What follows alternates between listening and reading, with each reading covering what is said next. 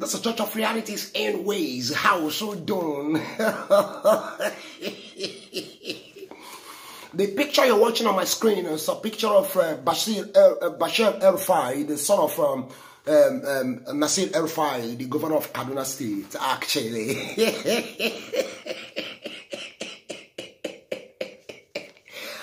This young man here actually says that if Peter Obi becomes the president of Nigeria in 2023, that he's going to actually climb Aso Rock and Zuma Rock and boldly write that Bashir El-Rufai is a goat.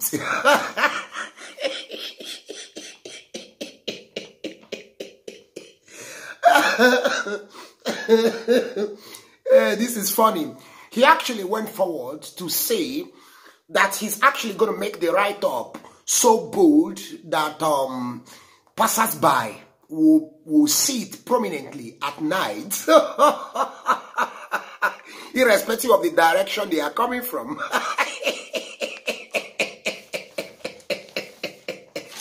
This is actually funny. Bashir, my man, you're actually going to become a goat or goat. You got you go to. You got Tagabro home. Bashir. You say you are going to become a goat. He said, well, I was actually made to know that you studied in London. I never expected such statement from a learned man like you. You know, London is it's a good place and have good schools there. I believe that any person who has passed through the 4 walls of any school in London must be highly educated. My thumbs up, actually. My thumbs up to you, Bashir El-Rufai, for the education you have passed, you know, the level of education you have attained and ways. But Bashir, my man, there's also something that I want to bring to your notice.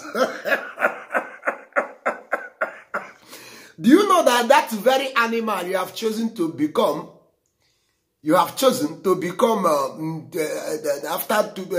2023 presidential election, is one of the best animals that we used to make the best pepper soup in the East here.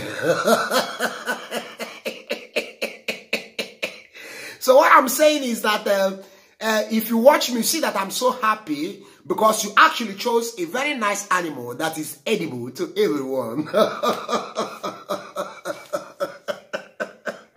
So we, the Easterners, can't hesitate to see you become that beautiful goat that we can actually convert to pepper soup. Here we go.